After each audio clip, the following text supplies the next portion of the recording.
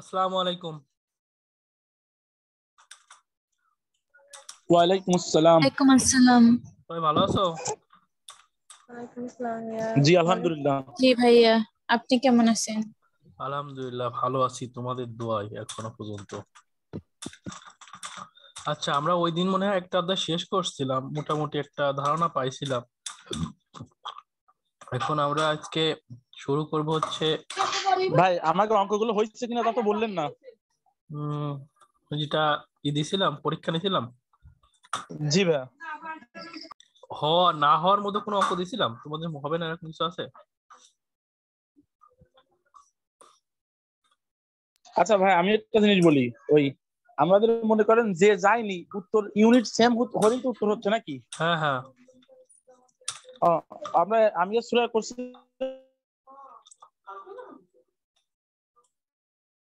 ভাইয়া কস্ট তো ডিফারেন্স আসছে।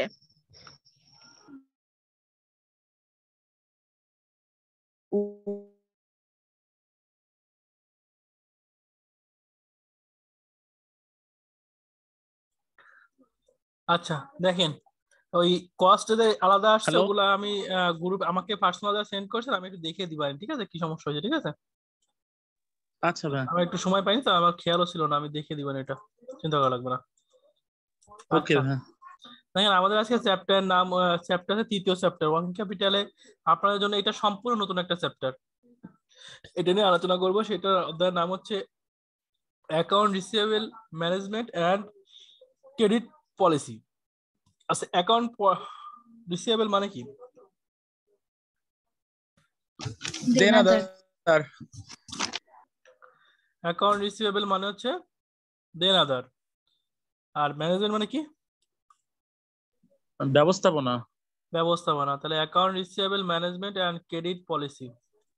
তাহলে এখানে অ্যাকাউন্ট রিসিভেবল মানে হচ্ছে পয়সা বা দেনাদার ব্যবস্থাপনা, এবং ক্রেডিট পলিসি মানে হচ্ছে ধারে বিক্রয় নীতি। ধারে বিক্রয় নীতি, এটা অধ্যায়ের নাম। এখন দেখেন, আমরা বিক্রয় করছি, দেনাদার তৈরি হয়েছে। এখন দেনাদারের কাছ থেকে আমি কিভাবে টাকা আদায় করব,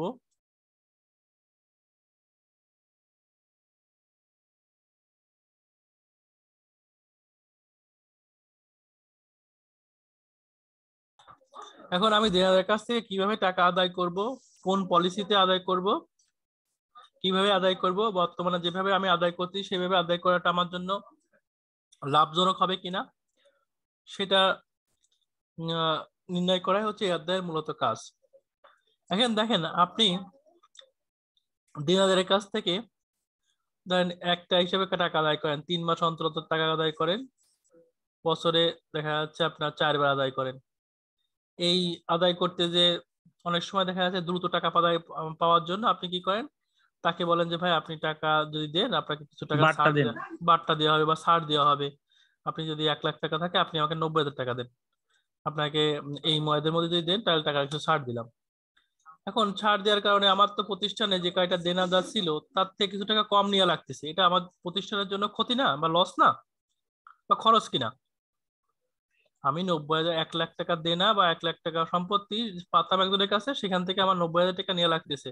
তাহলে এই যে 10,000 টাকা কম নেওয়া লাগছে, এটা আমার জন্য কি খরচ না? জি ভাই। জি ভাইয়া। খরচ। তাহলে এখন আমি এই যে তাকে 3 মাস অন্তর অন্তর নিতে পারি, অথবা তাকে বলতে পারি যে ভাই আপনি 2 বার যদি দেন, 2টা কিস্তি যদি আপনি এই টাকাটা পরিশোধ করে দেন, তাহলে আপনাকে আমি 20,000 টাকা ছাড় দিব। তাকে একটা অফার দিলাম। এখন এই অফার দেওয়ার মূল উদ্দেশ্য কি? আমার এই টাকাটা এক জায়গায় আটকানো থাকলো না, টাকাটা পেয়ে গেলাম। সাথে হচ্ছে আমার কি হলো, এই টাকাটা আদায় করতে যে আমার কিছু টাকা খরচ হলো, আদায় করতে কি হলো, কিছু টাকা খরচ হলো। এখন আমি 2টা প্ল্যান কিন্তু করছি। একবার হচ্ছে কি, 3 মাস অন্তর অন্তর আদায় করার জন্য কিছু টাকা ব্যয় করতেছি, আবার বলতেছি আপনি 2 মাস মানে 6 মাস অন্তর অন্তর দেন, মানে 2টা কিস্তি দিয়ে দেন, সরি 2টা কিস্তি টাকা দিয়ে দেন, মানে দেখা যাচ্ছে 6 মাসের মধ্যে টাকাটা দিয়ে দেন, তাহলে আপনাকে দেখা যাচ্ছে আমি আরো কিছু টাকা ছাড় দিব। তাহলে এই যে 2টা ছাড় দিচ্ছি, মূল উদ্দেশ্য কিন্তু আমার টাকাটা আদায় করা। 2টা পলিসি নিচ্ছি হচ্ছে টাকা আদায় করা। এখন টাকা আদায় করতে যে আমার যে ব্যয়গুলো সংগঠিত হচ্ছে, টাকা আদায় করার ফলে যে আমি যে একটা টাকা আয় করতে পারবো, সেই দুইটার মধ্যে কম্পেয়ার করতে হয়, যে আমি বর্তমানে একটা প্ল্যানের মধ্যে আছি যে আমি 3 মাস অন্তর নিব, আর একজনে বললাম যে না আমি 6 মাসের মধ্যে নেব, বছরে 4 বার না নিয়ে আমি 6 মাসের মধ্যে নেব। এই যে দুইটা পলিসি বা দুইটা প্ল্যান করলাম, এই প্ল্যানের মধ্যে কোন প্ল্যানটা আমি হচ্ছে আমার জন্য অ্যাপ্রোপ্রিয়েট হবে, সেটাই হচ্ছে আমার মূলত এখানে এই অধ্যায়ের আলোচনার বিষয়বস্তু। এখানে এই অ্যাকাউন্ট রিসিভেবল এন্ড ক্রেডিট পলিসির অঙ্কে আপনাকে 5টা স্টেপে অঙ্কটা সমাধান করতে হবে। কয়টা স্টেপ? 5টা। 5টা। প্রথম স্টেপটা খেয়াল করেন, আপনাকে এখানে নির্ণয় করতে হবে অ্যাডিশনাল প্রফিট কন্ট্রিবিউশন। নির্ণয় করতে হবে অ্যাডিশনাল প্রফিট কন্ট্রিবিউশন। এর জন্য আপনাকে একটা সূত্র অ্যাপ্লাই করতে হবে, সেটা দেখেন অ্যাডিশনাল প্রফিট কন্ট্রিবিউশনের সূত্র হচ্ছে প্রপোজ প্ল্যান, অর্থাৎ প্রপোজ সেলস ইউনিট আর মাইনাস কারেন্ট সেলস ইউনিট। অর্থাৎ এখানে আপনি দুইটা প্ল্যান পাবেন। আপনি দেখা যাচ্ছে একটা প্রস্তাব পাইছেন যে আপনি যদি এত ইউনিট বিক্রি করেন তাহলে আপনার প্রফিট বৃদ্ধি পাবে। আবার আপনি দেখা যাচ্ছে রানিং একটা ইউনিট বিক্রি করেন, তাহলে দুইটা দেখা যাচ্ছে আপনার প্রপোজ পাইছেন যে আপনি যদি 20,000 ইউনিট বিক্রি করেন তাহলে আপনার লাভের পরিমাণ বেড়ে যাবে, কিন্তু আপনি বর্তমানে বিক্রি করেন 15,000 ইউনিট বিক্রি করেন। এই দুইটা এই এটা হচ্ছে প্রপোজ পাইছেন আর এটা হচ্ছে কারেন্ট প্ল্যান পাইছেন। এখানে দেওয়া থাকবে আপনাকে এই যে প্রপোজ সেলস ইউনিট থেকে কারেন্ট সেলস ইউনিট বিয়োগ করার পরে এসপি এবং ভিসি বিয়োগ করে গুণ করলে যেটা হবে সেটা হচ্ছে অ্যাডিশনাল প্রফিট কন্ট্রিবিউশন। কিভাবে? এখানে দেখেন propose sales unit current sales unit ব্র্যাকেটে কি লিখছি, এসপি মানে কি? Selling price. Selling price. Selling price. আর ভিসি তে কি? Variable cost. অর্থাৎ এডিশনাল প্রফিট কন্ট্রিবিউশন যদি আপনাকে বের করতে হয়, প্রপোজ সেলস ইউনিট থেকে কারেন্ট সেলস ইউনিট বিয়োগ করতে হবে আর সাথে গুণ করতে হবে selling price minus variable cost. এই দুইটা জিনিসই আপনার অঙ্কে দেওয়া থাকবে, এটা নিয়ে আপনার খুব কষ্ট করে খুঁজে বের করা লাগবে না। এখন পরবর্তীটা স্টেপ হচ্ছে বা প্রথমে হচ্ছে আমাদের calculation of marginal investment of account receivable, সংক্ষেপে বলা হয় MIAR, marginal investment of account receivable. এটা কিভাবে বের করব? এটা বের করার দুইটা পদ্ধতি। একটা যদি দেখেন অঙ্কে যদি শুধুমাত্র ভেরিয়েবল কস্ট থাকে তাহলে একটা সূত্র, আর অঙ্কে যদি এভারেজ কস্ট নামে এবং ভেরিয়েবল কস্ট নামে দুইটা নামে জিনিস যদি থাকে তাহলে একটা সূত্র। তাহলে প্রপোজ দেখা যাচ্ছে আপনার নিয়ম কি, একটা ভেরিয়েবল কস্ট খুঁজে দেখবেন আর একটা দেখবেন হচ্ছে ভেরিয়েবল কস্টও আছে এভারেজ কস্টও আছে, অঙ্কে সরাসরি উল্লেখ থাকবে। এইটা নির্ণয় করার সিস্টেমটাকে একটু দেখেন। এখানে আসে আপনি যে প্রপোজ প্ল্যান, অর্থাৎ মানে আপনি যে প্রস্তাবিত যে একটা পাইছেন, প্ল্যান পাইছেন বা পরিকল্পনা নিয়েছেন এবং কারেন্ট একটা প্ল্যান আছেন, এই দুটো বের করতে হবে। কিভাবে বের করবেন? এখানে হচ্ছে এই PSU গুণ হচ্ছে VC গুণ হচ্ছে ACP ভাগ হচ্ছে 360। এখন এই PSU মানে কি?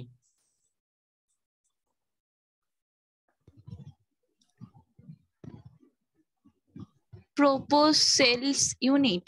ইয়েস, ধন্যবাদ। কে বললো? রিনি। যাও, তাহলে এখানে দেখেন প্রপোজ সেলস ইউনিট গুণ হচ্ছে ভেরিয়েবল কস্ট গুণ হচ্ছে account collection period, average collection period. একইভাবে কারেন্টটা একই রকম, শুধু প্রপোজ সেলস ইউনিট জায়গায় কি আসবে, current sales unit, variable cost তাই থাকবে, এভারেজ কালেকশন পিরিয়ড তাই থাকবে। এইটা যখন অঙ্কে শুধুমাত্র ভেরিয়েবল কস্ট দেওয়া থাকবে।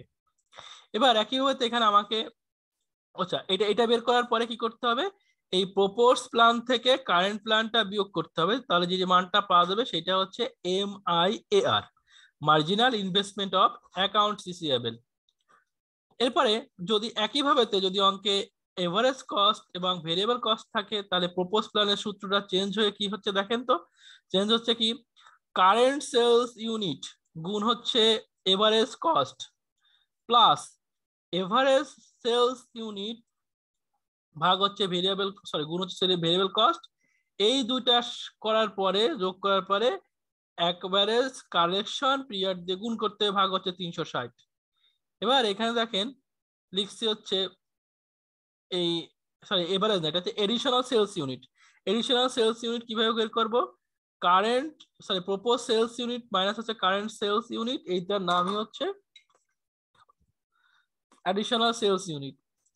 এবার এখানে এটা করার পরে আমাদের যাবে কারেন্ট প্ল্যানে। কারেন্ট প্ল্যান হচ্ছে কারেন্ট সেলস ইউনিট গুণ হচ্ছে এভারেজ কস্ট গুণ হচ্ছে এসিপি এভারেজ কালেকশন পিরিয়ড ভাগ হচ্ছে 360। একইভাবে এটা করার পরে আমাদের এখানে এমআইআর বের করার নিয়ম হচ্ছে এইটা।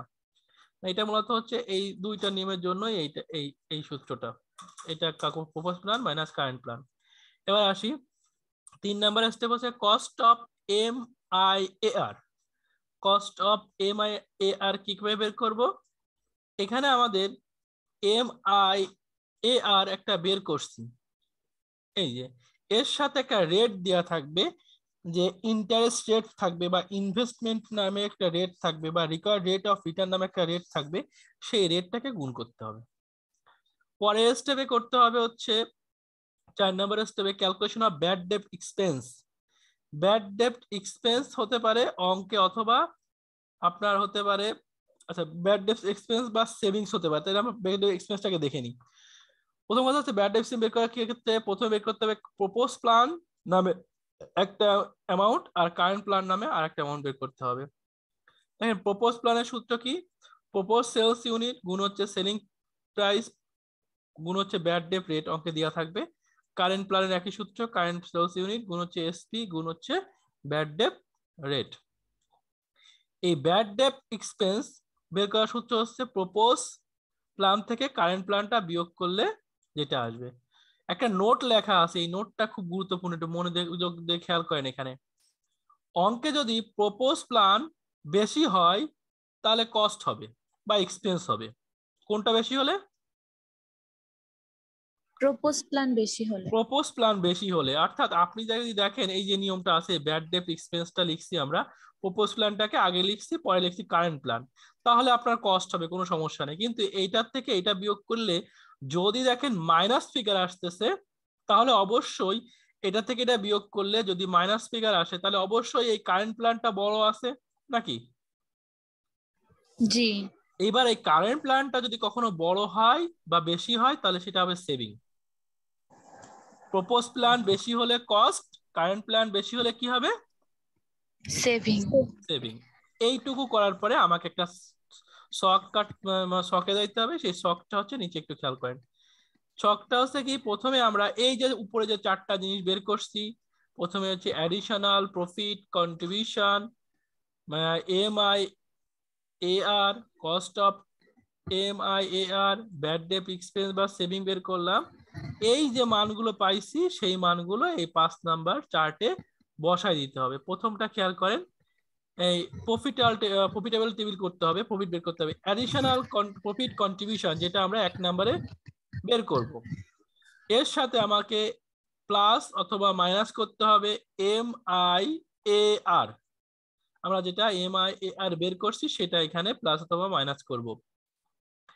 একইভাবে ব্যাড ডেট এক্সপেন্সও হতে পারে, সেভিং হতে পারে, এই জন্য আর কি প্লাস মাইনাস। কখন প্লাস কখন মাইনাস? যখন আপনার সেভিংস হবে তখন হবে যোগ, আর যখন দেখবেন কস্ট হচ্ছে তখন মাইনাস। আচ্ছা, আর এমআইএআর এ একই সিস্টেম। আচ্ছা, এখন যখন আপনাকে এখানে দেখবেন আমি যে এমআইএআর করতেছি, এটা করার পরে যখন এখানে আমার দেখতে পাচ্ছি যে প্রপোজ প্ল্যান আর থেকে কারেন্ট প্ল্যানটা বিয়োগ করলে মাইনাস ফিগার আসতেছে, তখন আর এখানে কস্ট লেখা যাবে না, এখানে কি লিখতে হবে?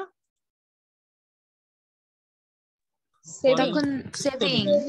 সেভিং লিখতে হবে। ওই যে নিচে একটা নোট লিখে দিছি যে প্রপোজ প্ল্যান বেশি হলে কস্ট, কম হলে সেভিং। তাহলে এখানে দেখা যাচ্ছে আমি এই যে এমআইএআর বের করতেছি, এখানে যদি মাইনাস ফিগার আসে তাহলে তো দেখতেই পাচ্ছি যে আমাদের কারেন্ট প্ল্যানটা বেশি আসে। যখন কারেন্ট প্ল্যানটা আমার বেশি থাকবে তখন অবশ্যই সেভিং হবে, আর এখানে ক্ষেত্রে সেই কস্ট না লিখে কি লিখতে হবে? সেভিংস লিখতে হবে। বোঝা গেল? জি বোঝা যাচ্ছে, কিন্তু অঙ্ক না করলে ক্লিয়ার হবে না। না যাও, আমি একটু ধারণা দিচ্ছি, অঙ্ক করলে তো আরো ক্লিয়ার হবে, অঙ্ক না করলে অঙ্ক ব্যবসা বোঝা যায় না।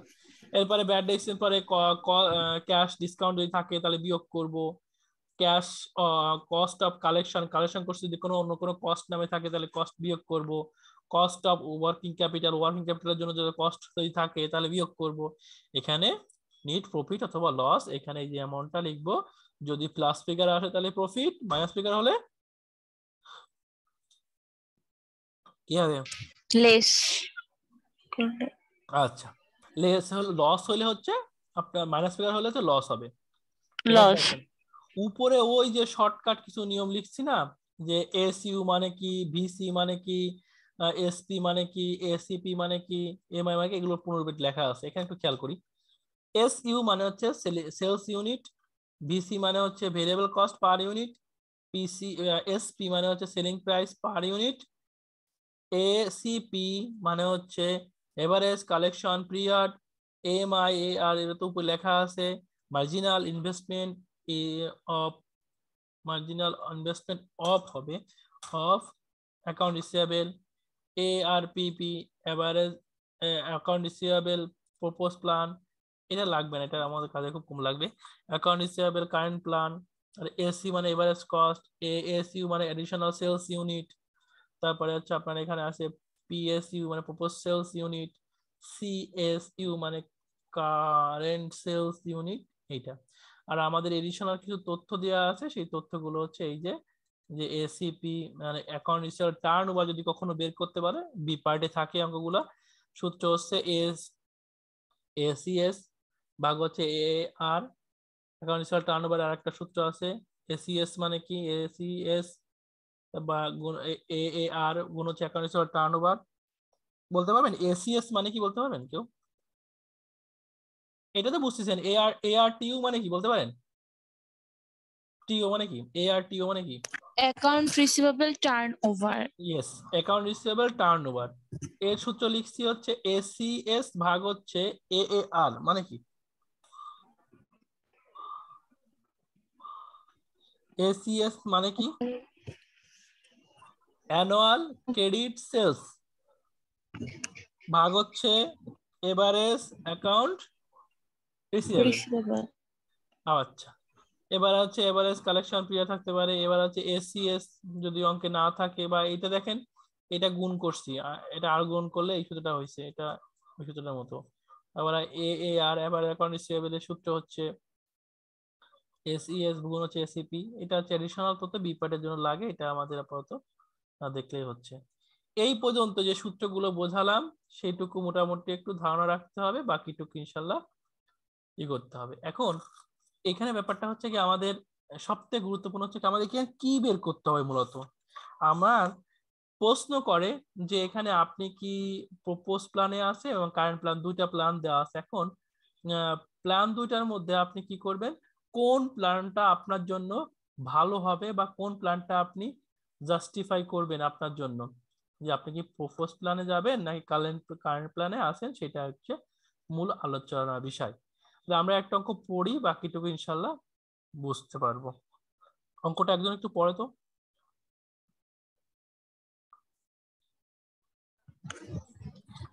Sarkar company is trying to decide whether it should relax its credit standards. Hmm, The firm sells 72,000 units per unit at an average price of Taka 32 each. Bad debt expenses are 1% of sales. The average collection period is 40 days and variable cost per unit Taka 28. Sarkar expects that if does relax its credit standards, the average collection period will increase to 48 days and that bad debts will increase to 1.5% of sales. Sales will increase by 4,000 units per year. If the firm has a recorded rate of return on equal risk investment of 14%, what recommendation would you give the firm? Use your analysis of justify your answer.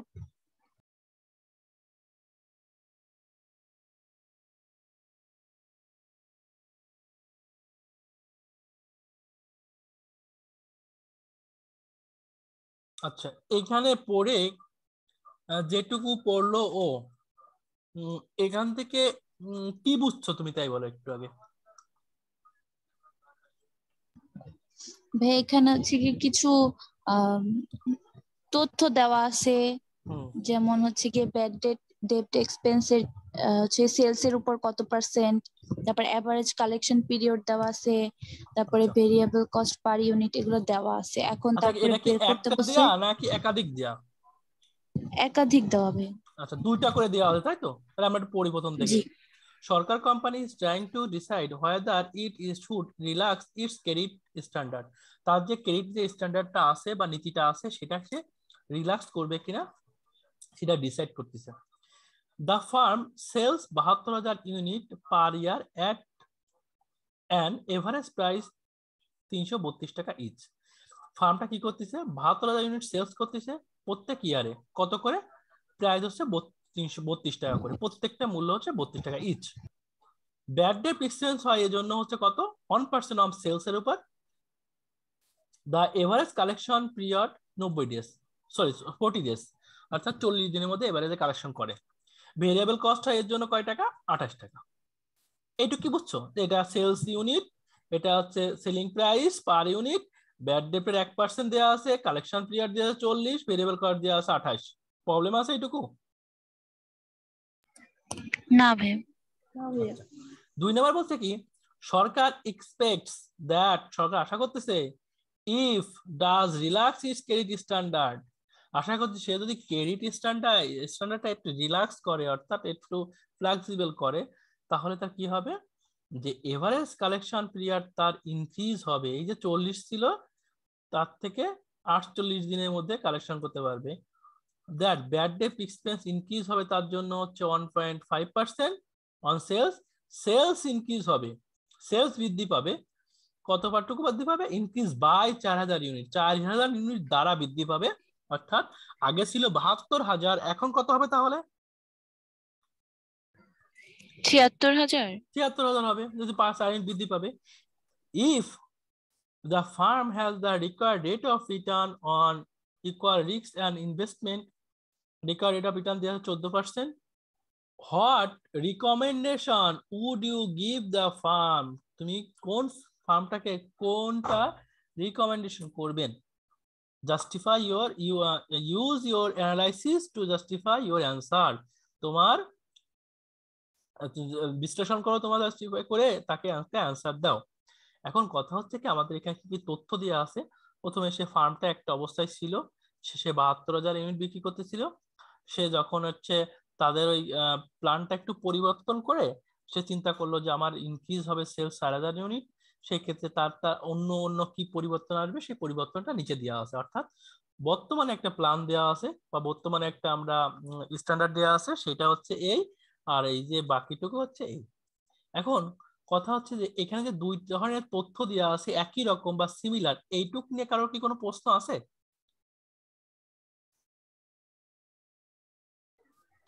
না ভাই। আচ্ছা, তাহলে আমরা একটু খেয়াল করি।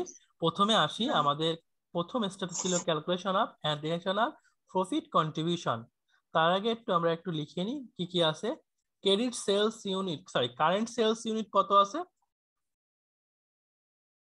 72,000। 72,000 টাকা। Average collection, প্রত্যেকটা সেলিং প্রাইস পার ইউনিট কত করে টাকা দেওয়া আছে?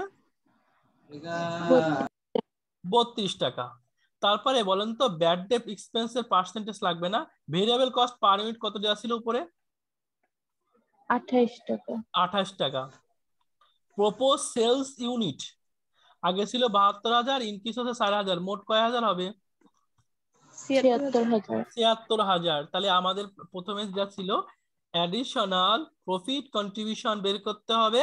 সূত্র কি? Propose sales unit minus current sales unit গুণ হচ্ছে এসপি মাইনাস ভেরিয়েবল কস্ট। এখানে কি সবগুলো দেওয়া আছে? প্রপোজ সেলস ইউনিট এই যে 76,000 বের করছি বা দেওয়া আছে। জি ভাইয়া।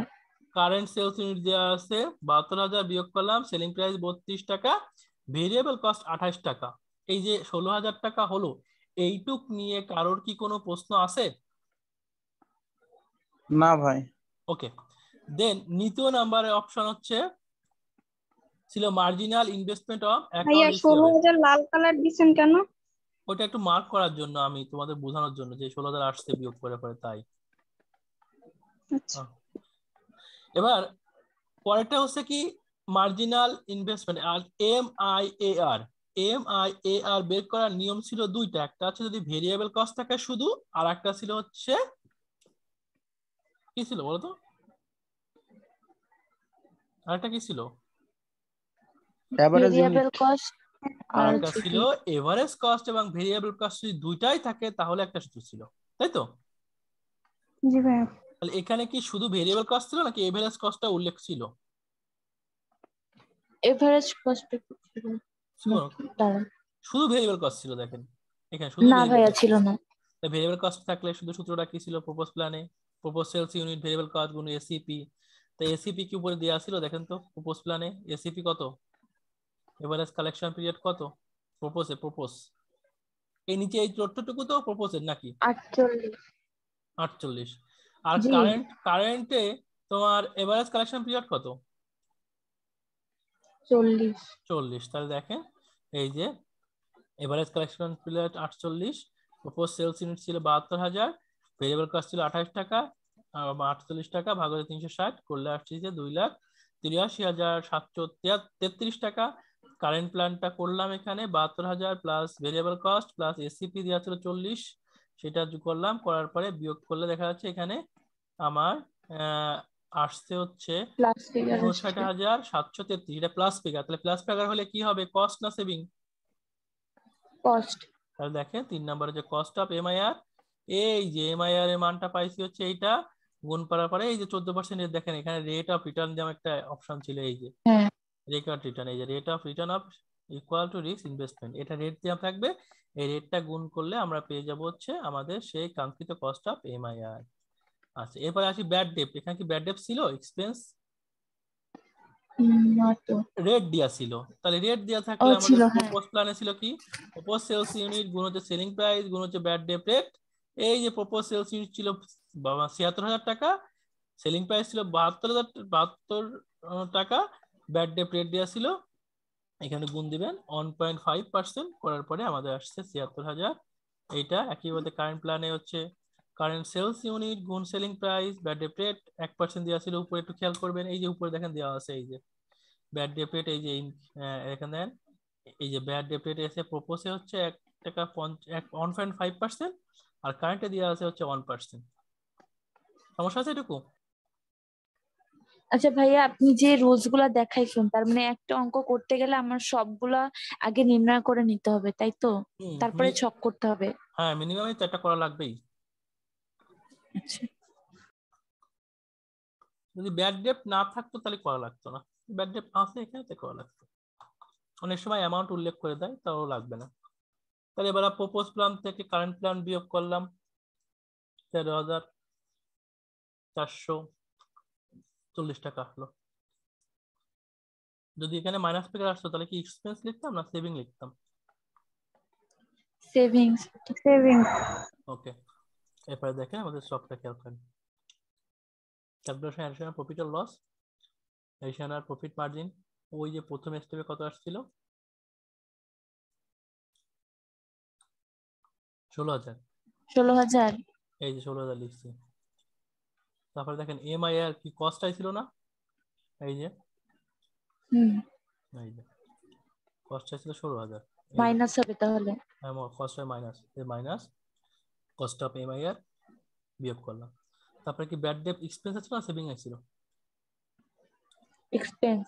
তাহলে দেখেন এক্সপেন্সটা বিয়োগ করছি, সবগুলো আর কি মাইনাস হবে ভাই? সবগুলো মাইনাস হয়ে যাবে, কস্ট আর এক্সপেন্স আছে, দেখেন সবগুলো মাইনাস করার পরে আমাদের এখানে প্লাস আছে মাইনাস ফিগার আসছে।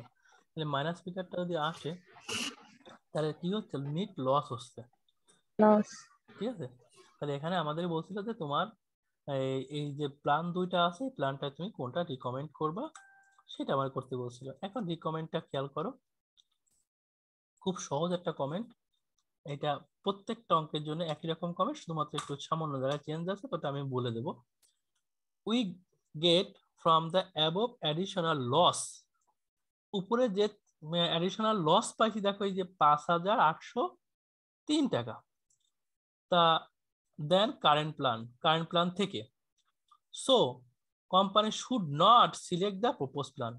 প্রপোজ প্ল্যানটা যদি সে অ্যাকসেপ্ট করে বা দেখে, জাস্টিফাই করে দেখলো যে অ্যাডিশনাল লাভ হচ্ছে না, কি হচ্ছে, সর্বোপরি সে সেলস ইনক্রিজ হচ্ছে 4,000 ইউনিট, ঠিক আছে, কিন্তু তার এখানে আপনার 5,803 টাকা লস হচ্ছে, 5,830 টাকা এভারেজে লস হয়ে আসছে, সে আমরা দেখাচ্ছে এটা রিজেক্টেড। তাই বলতেছে কি যে we so the company should not select propose plan. Company propose প্ল্যানটা সিলেক্ট করবে না। যদি এখানে লাভ হতো তাহলে লিখতাম কি নটের জায়গায় শুধুমাত্র শুড বি সিলেক্টেড। ক্লিয়ার এটুকু? জি ভাই, মানে এই অঙ্কটা পুরো নির্ভর করবে এই কমেন্টস এর পরে। এই কমেন্টসটাই আমার করতে হবে প্রত্যেকটা অঙ্কে, এই কমেন্টটা। বাসার কাজ থাকবে C4। এইটা করার আগে আমি একটু বোঝাই দিই আপনাদের, যদি আচ্ছা বোঝানো লাগবে নাকি বাসায় একটু চেষ্টা করবেন তারপরে বোঝাই? না পারলে ভাই আপনাদের পার্সোনালি জিজ্ঞেস করে নেবেন। না আমি তারপর একটু পড়াই দিই, ঠিক আছে, আপনাদের জন্য সুবিধা হবেন তাহলে। দেখেন, আচ্ছা আগের অঙ্কটাই বুঝতে কারোর কি অসুবিধা আছে? না ভাইয়া। একটু চেষ্টা করবেন, না যদি না পারেন আমাকে বলবেন। Padma enterprise to consider the relaxing the credit standard to increase the current staging sales as the result proposed relaxation sales are expected to increase 10%। কি আশা করতেছে যে সেলসটা ইনক্রিজ হবে 10%। কত 10%? আগে 11,000 টাকা টু 10,000 টু 11,000 টাকা ইউনিট ডিউরিং দ্য কামিং ইয়ার। তাহলে দেখেন 10,000 টাকা থেকে 11,000 টাকা হবে। তাহলে বলেন তো কারেন্ট কোনটা আর প্ল্যানিং কোনটা, প্রপোজ কোনটা? ভাই কারেন্ট হচ্ছে 10,000 আর কারেন্ট প্ল্যানিং হচ্ছে 10,000, 11,000। Current 11,000 propose. ওকে, ঠিক আছে, গেল। এবার হচ্ছে যে average collection period expected increase 45 থেকে 60 ডেজ। প্রপোজ কোনটা, কারেন্ট কোনটা? 45 হচ্ছে কারেন্ট আর 60 হচ্ছে গিয়ে proposal. Bad date expenses increase by 1% to 3%।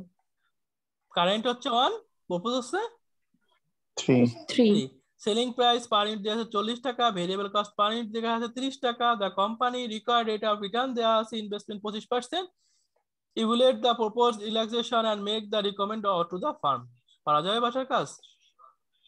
জি ভাই, এখানে তো ব্যাড ডেট নাই, তাহলে আমরা ব্যাড ডেটটা এখানে আসবে। ব্যাড ডেট নাই? এটা কি ছিল শোনা? 1 আর 3% দেখেন হ্যাঁ ছিল। হ্যাঁ ভাইয়া। ওকে, তাহলে আমি পিডিএফ দিয়ে দিচ্ছি, আপনারা কষ্ট করে বাসায় করে নেবেন। ভাই স্ক্রিনশট দেবো আগে একটু ভাই। আচ্ছা স্ক্রিনশট দিব, সমস্যা নেই। এখানে এমন কি কেউ আছেন যে অনলাইন যে আপনাদের যে চ্যানেলটা আছে সেই চ্যানেলটা সাবস্ক্রাইব করেন নাই?